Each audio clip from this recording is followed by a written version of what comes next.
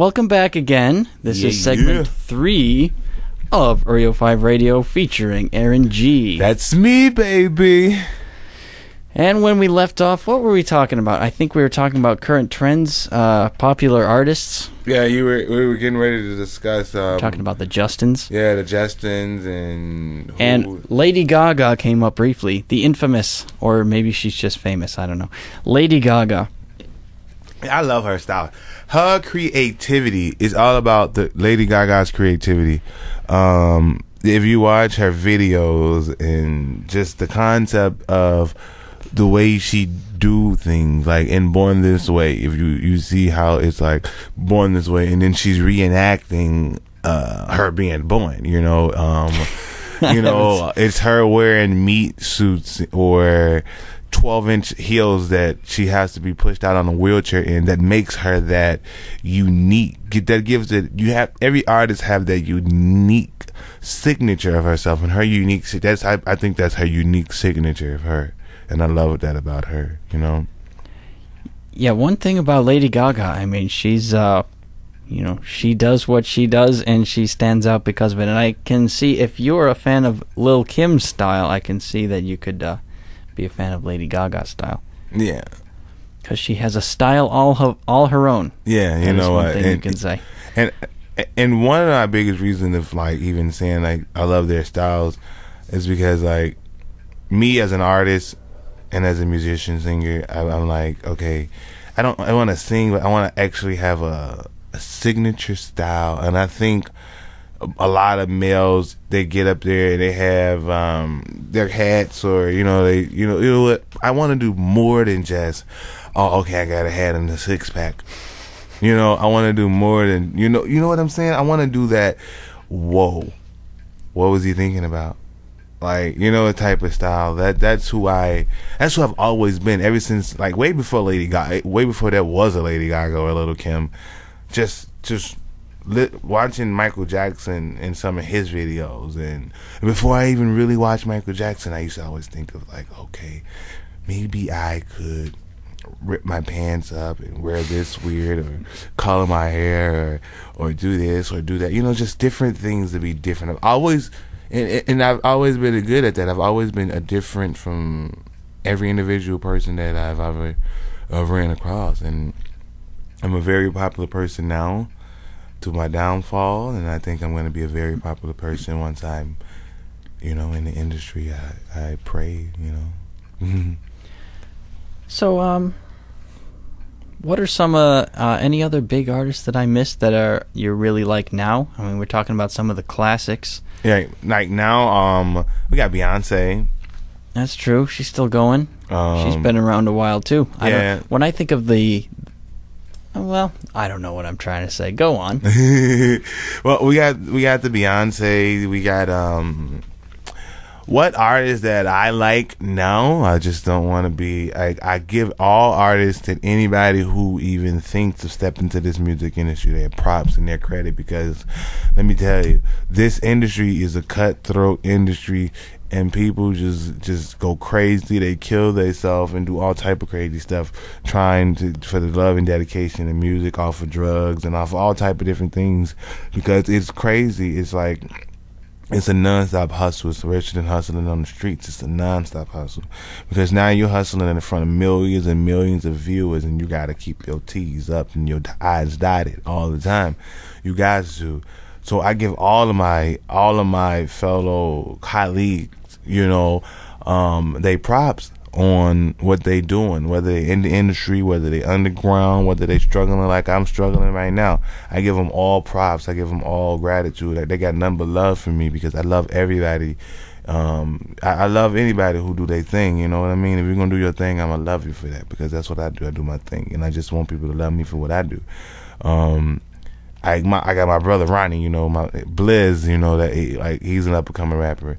He's hot, you know what I mean? He's gonna, I believe that in my eyes that he could be the next big thing, you know what I'm saying? Some people say maybe y'all gotta be the next music family. Like, who knows what's gonna happen in the years to come, History could repeat itself. We could become the next biggest family in music, Hey, that would be high for me though, you know what I'm saying? But at the end of the day, I'm like, it's all about just the struggle. And like I said before, I just got to give love and props to everybody out there. At the same time, though, you've got to figure out what your thing is, and you're Right. just trying to be original. And that's pretty much it. You know what I'm saying? I don't knock nobody hustle, and like none of that. But you know what? If I work with you, I work with you, and if I don't, I don't. At the same time, I'm not even trying to be like, oh, I'm trying to work with everybody and their mama. I'm really not. It's a few artists I would love to work with. Like I like to work with Beyonce. I like to work with Lady Gaga. I like to work with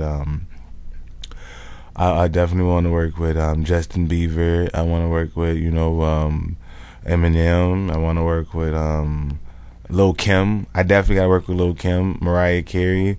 I would love to get an opportunity to work with Patti LaBelle and Aretha Franklin on some tracks and stuff like that. I gotta go, and I go old and I go new because one thing about my vocal styles is I change up, and I'm blessed with an awesome range. First off, I have a really unique range to be a male singer, and that alone, it allows me to go different octaves and different levels, and be at different ways, and I can go and do pop and do the crunchy, and then I can do a ballad and just be like, oh, you know what I mean? Or I can go in falsetto, So I just want to use whatever God has given me and work with as many artists as possible. But I can't work with everybody. I just can't. It's impossible. Now, speaking of your vocal range, on the technical side of things, maybe this is a little tangent, but I just have to know, auto-tune is the new thing. Little bit overusing the auto-tune, but are you a big auto-tune fan? No, I don't really deal with. I'm not a big auto-tune fan, and you're more of a natural kind of guy. Yeah, and I think maybe it's because I was blessed. Because like I said, my mom did give me one good thing, and two good things, and one of them was my voice. So, as I said earlier in our interview, she gave me a nice voice, and I don't really need a lot of auto-tune on my voice. I just need the right EQ. And the right settings and the right mic, and you need to sound good. You don't need to change it to something else. Basically. Right. You know what I'm saying? I just want it to sound good. I'm not trying. I'm not really. I'm not really down with that. I'm not really. I think previously in my career we used a little auto tunes, but never like heavy, because sometimes it's used as more of an effect. On a note, falsetto note I may hit to make it sound more different. But it works out on stuff like that, because it makes it sound in a different sound. But as far as my just the whole song and auto tunes, none. Maybe when I'm 75 and I'm and I'm recording my 20th album, This 20th album's only at 224 million. I don't know. The next one will be auto-tuned to meet the 225. Well, American Idol, what was the other one? The Voice. There seem to be a lot of these kinds of reality. America Got Talent. Don't forget that one. Reality voice competition shows. I'm going to just give you a brief whatever of what I feel about these shows. Mm-hmm. American Idol, I look at American Idol as this. It's really not for the artist. Like I believe that every artist should be developed. Should not even be developed. Should be true to themselves. And by being true to yourself, meaning that you're knowing that you did the music that you're releasing is from you here. You know what I mean? And if it's not from here, then it's not gonna sell, because you're not gonna have that passion. You're not gonna have that same drive. You're gonna have that let me get this over with theme on it. When you're not a part of the project, that's what I feel. Because that's how. It's like American Idol is produced to be a television show, not so much a musical. Yeah, they get way more views off of the viewers than the contestants that wins. They like you say, like, and I'm gonna just throw some numbers out at you right here, because at the same time, like I said, right now in my life, I'm in school for international business, so I'm a businessman too. So I'm like, okay, you throw numbers out here, right? If you're getting 33 million views off and you just won American Idol, then your album should go platinum. No, there shouldn't be no, you know what I'm saying? And you getting like, but it's more like American Idol gets the views, not the artist. Exactly. It's the art, and then when the artist comes out, they sell 500,000. They go platinum. Now, I mean, but like I said again, they got the courage to go up there and do it. And I'm not saying that I don't have the courage to go on American Idol, but at the same time, I'm an artist with creativity. And that's what I don't really see. Maybe that's what I'm not seeing with the American Idol thing. I'm not seeing the creativity within the artists come out. One thing about American Idol is they have to come up with the something every week, and it can be a little bit forced sometimes. Right, you know what I'm saying? So it's more like you're singing "Cruising" by Smokey Robertson, or you're singing, and I love these songs, don't get me wrong now, but if I'm going to sing them, I want to do a whole remake album and release them all at one time and do a big giant concert, and then just get on stage and be like, baby, let's cruise away, you know what I'm saying? Do something like that. But I don't want to, I don't know, you know what? It's like American Idol, I always felt American Idol wasn't for me. You know, if I had to get on by that, it just wasn't for me, because I see a lot of artists that goes, they don't make it, like, and I've not seen one male artist make it off American Idol. If you only the females have made it off of there, and even the males that won, you don't hear nothing about them today. Have you gone to any of the auditions for American Idol? No, I wouldn't waste my time. Let's do American Got Talent. Now that's more of my alley. I like shows that don't really try to throw you into a contract, but just explore your talent, you know. And that's one of my things I want to do in my career. You know, I want to executive produce a musical show that does say, okay, here go a record deal, yada yada yada. But versus that, okay, let's see what you got. Come sing your song. You know what I mean? Maybe it can't be televised, okay, but you know what? I don't need to be televised, because I want to take an artist and make them into what they feel and come up with a team for them and build that artist like that. That's how my executive producer style thinks in my mind. Like, I want to take artists and be like, because you got to think way back in time. Somebody came up and said, okay, oh, we're going to write these songs for the Temptations, not one of the biggest male groups out. You know, we're going to write these songs for Aretha Franklin. We're going to develop Aretha Franklin and make her a great artist, and not we're going to make money off of her. But they got their stardom, and they got popular because people took the time out to work with them. Not for say, oh, okay, we got 13 songs, here you go, your album's out 2 weeks after you won the show. Mm-hmm. You know what I mean? That's what I don't like about American Idol. American Got Talent, I like that because it shows your talent, and not only music, you get people doing all type of stuff. Now, The Voice, I just recently heard about this, speaking of it, today, you know, and from what I'm hearing, you get an opportunity to win $250,000 and a recording contract with Columbia Records. Now, that's a good thing. But one thing you got to know is when you're going into contracts with a big record company, you got to know what big name acts they already got on there. Beyonce's taking up all the Columbia Records funds. Everybody else are like mediocre artists who they're going to, throw out there and make a few $1 million off of to keep Beyonce going up in the billions and millions of dollars, because Beyonce is definitely a high-balling artist. She's a headliner. She's a showstopper. I love her. You know what I'm saying? I don't knock her, but each record company have that main artist that's the showstopper, and then everybody else follows suit. If you think about it, you got it. You know what I mean? Yeah, that's true. You know.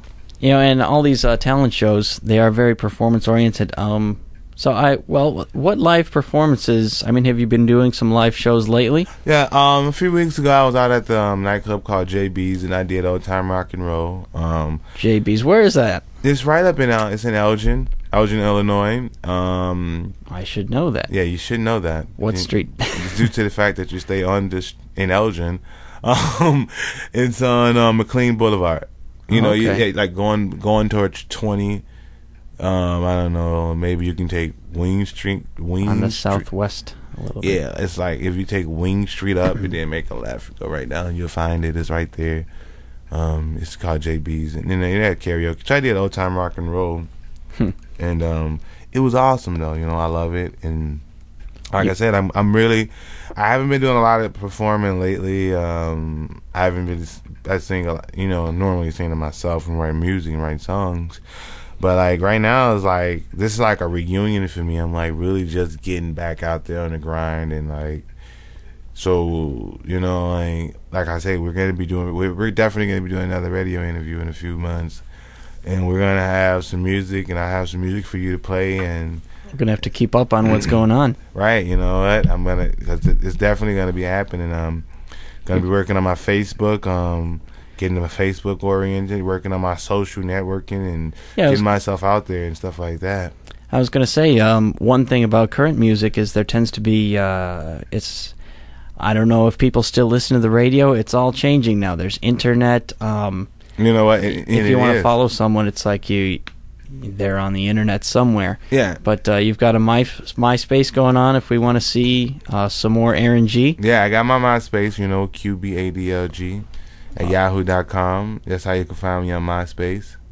Let's say that one more time. QBADLG. At yahoo.com. At yahoo.com. Yeah. I got a Facebook, and then that's just it's my name, Aaron Gashin.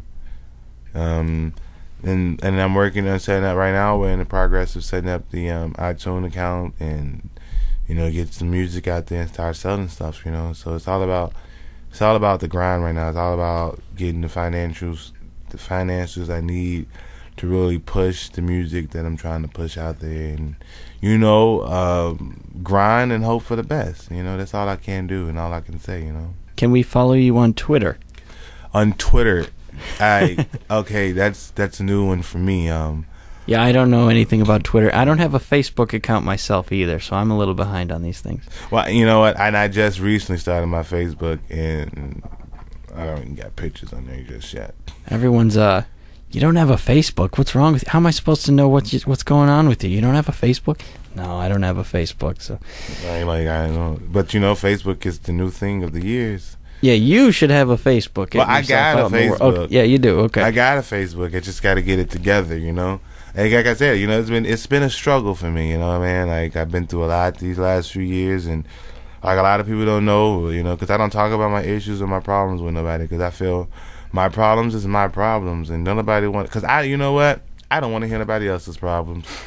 So I know nobody want to hear my problems, so that's why I just, but like I say, man, it's been a struggle this last year, and I'm overcoming and prospering. So you're gonna be seeing a lot of me coming up. There's gonna be a lot of Aaron G out there, man. You're gonna see him. He's coming. He coming harder than hard this time around, dude. Got some internet stuff going on. Got your you have any shows planned coming up, or probably it's gonna be a tour maybe starting after the December album? Yes, after the December album, I'm definitely we're working on getting some promoters and working on trying to go wherever I can go, what I'm saying? If I drop this album, just basically trying to get to wherever I can go, and I'm gonna set up like a 3 or 4 week tour and perform at a bunch of different nightclubs and stuff like that. So we're gonna do that. And is that gonna stick around the Chicago suburb area? No, we're gonna go, man. We're going national. We're going all the way. Like I don't do half stepping. Like I've half stepped all for the last 10 years of my life. I've half stepped my music. I've half stepped my own personal life and my personal being, and that's brought me to becoming who I am today. And I hate that person. So, like I'm a fuck up. I've made a lot of fucking stupid mistakes in my life, so I don't have time to waste, So once this album drops in December, man, it's nothing but full throttle. And like I got my brothers, they rapping and stuff. I got my cousin, they rapping and stuff. I got a lot of people, that's trying to do a lot of stuff. But at the same time, I can't even focus on that. I gotta focus on me, and it's about me getting my music out there. You know, I got my own rap artist that's signed to the label. Private City, you know, he in jail right now, but he got a lot of good, good tracks and stuff like that. We're gonna have to do an interview with him, like, so, I'm his manager and his executive producer, and interesting, and his record, whatever. But at the same time, I'm working on my own stuff right now, and then once I get myself going.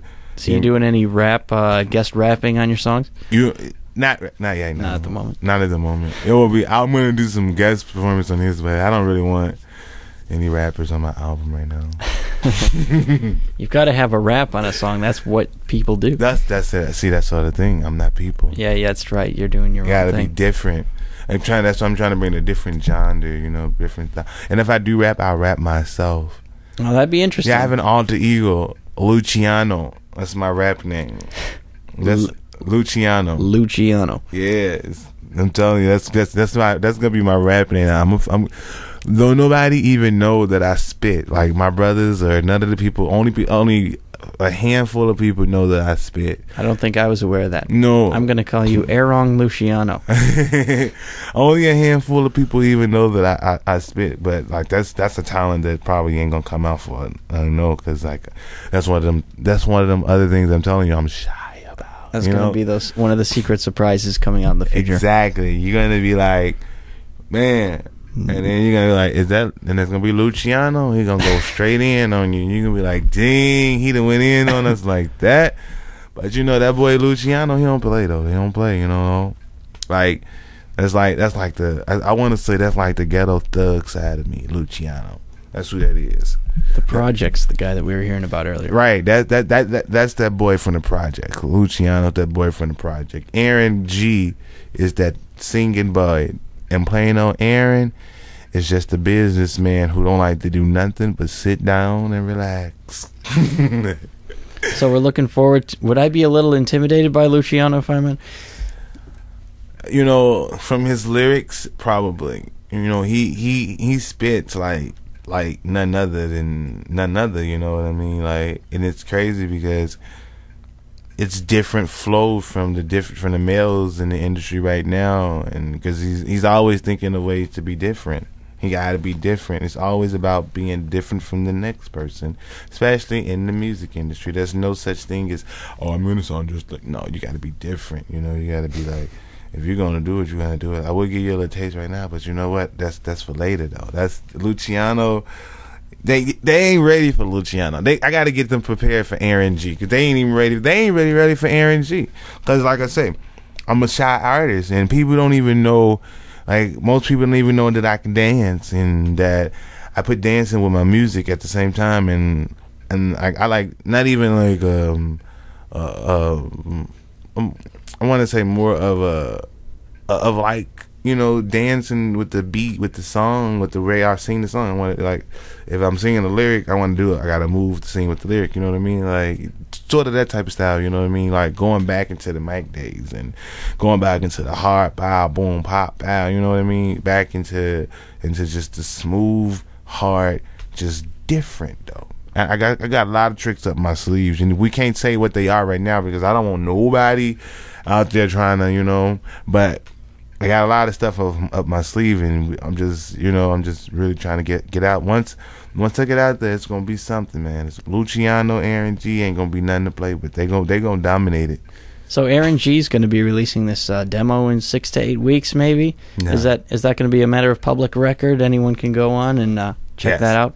Yes, I want everybody to check out the demo. I want everyone to listen to my demo music. It's going to be on YouTube. It's going to be on my Facebook. It's going to be on my MySpace. We won't be selling none of the songs from the demo. It's going to be all promote use and stuff like that only. And we may sell a few songs on iTunes or something like that, but we're not going to actually sell the demo. It's only for promote use only.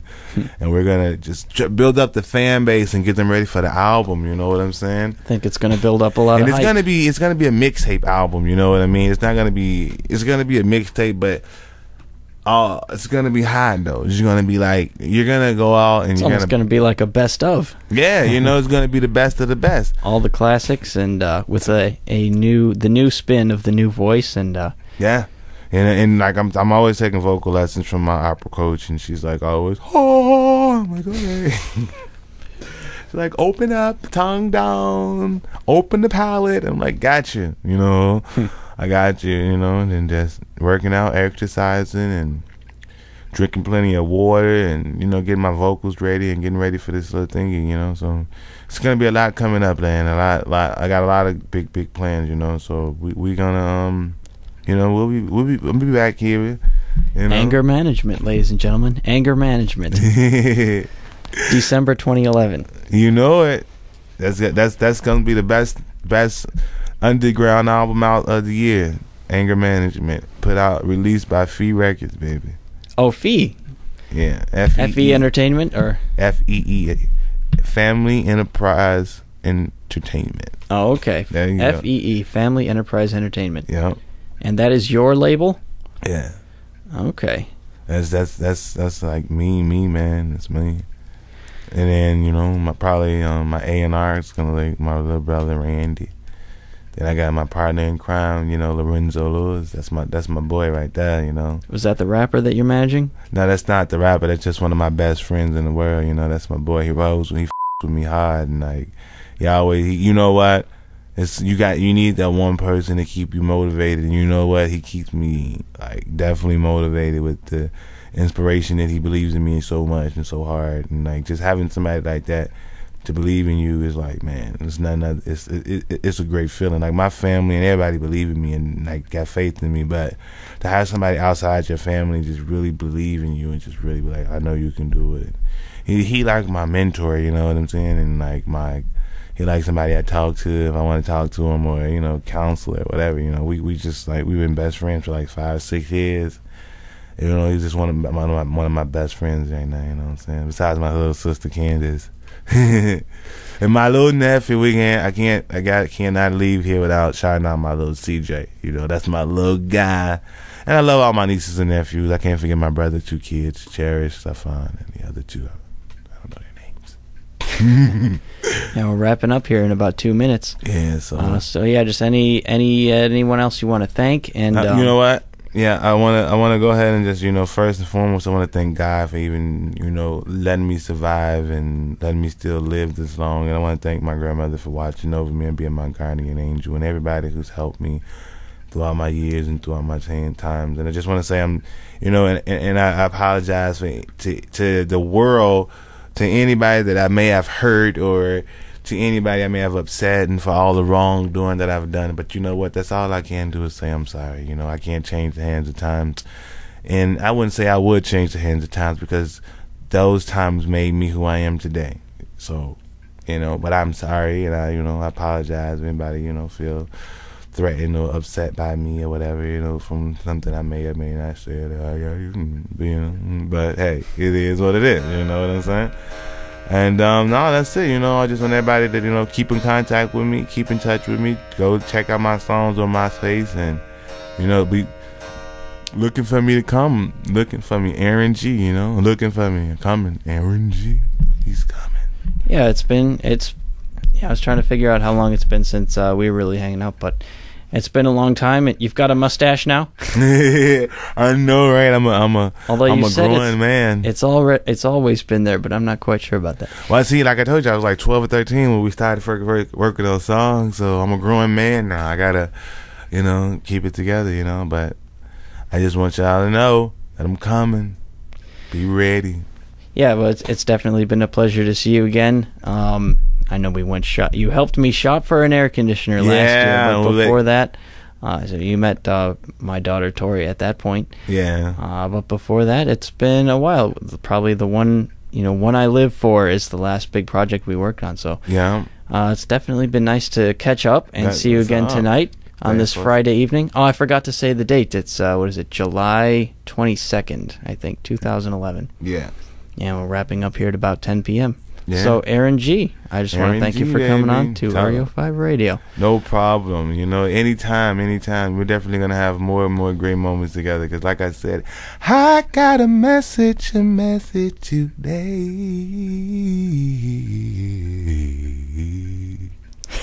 And with technology, it's a lot easier to keep in touch. So you know it. Cell phones. And now MySpace, people be on MySpace every 2 seconds. So shit. All right, well, thank you very much, Aaron, and I hope to see you soon. All righty. Peace over and out. Goodbye, everybody.